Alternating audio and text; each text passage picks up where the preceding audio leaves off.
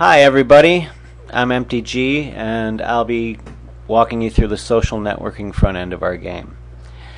The reason we decided to make a social networking front end for our game, well, there's a couple of reasons, but the major reason is because we wanted to enable people to play games with their friends or family, even if they don't live in the same city or work hours that don't allow them to visit each other in their home. They can still enjoy a multiplayer game with their friends, whether their friends are on the same team or they can play against each other. So we created a social networking front end to first create teams, and then to manage your teams you can invite all your family and friends that also have the game to be a part of your team, and you can speak with them through this message board, or you can send them emails through our email service through there, which can either send it to their actual email address, or they can also,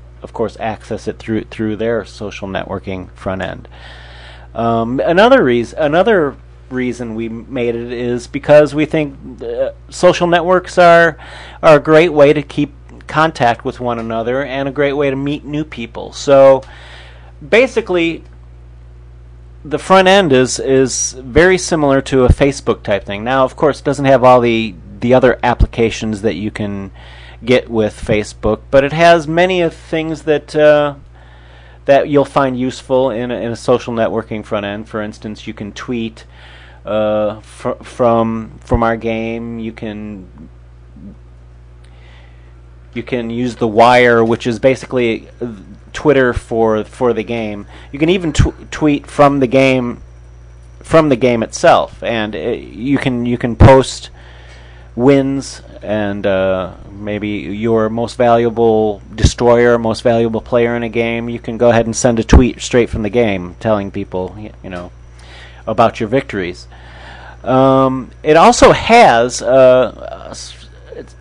we thought we'd allow people to blog, so they can share their thoughts with each other. There's also a pages thing, which I'll click on mine.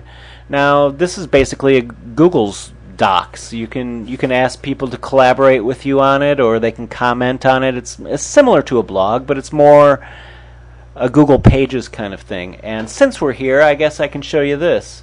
My first page is a getting you started thing. It's a similar thing to what we're doing here, where I walk you through the process of setting up your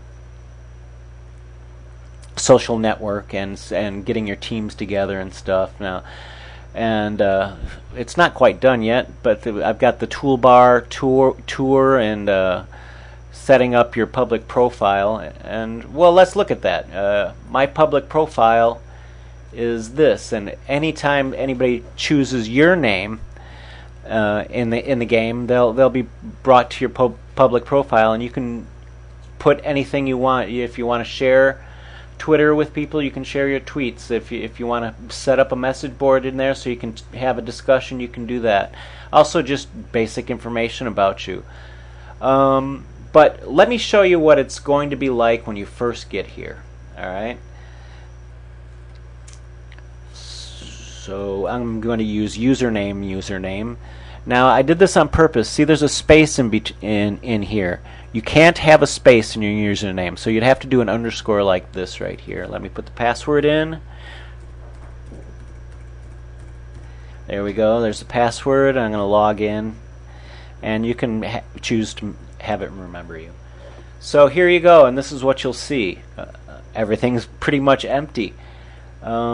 So let's go back here in order to get to my pages, so I can walk you through it. You can go to Tools, Members, like I just did, and go to the last page, whatever that page will be. We're still in alpha, so there's not a whole lot of players. And there I am, MTG. Click on my name, and you'll be brought to my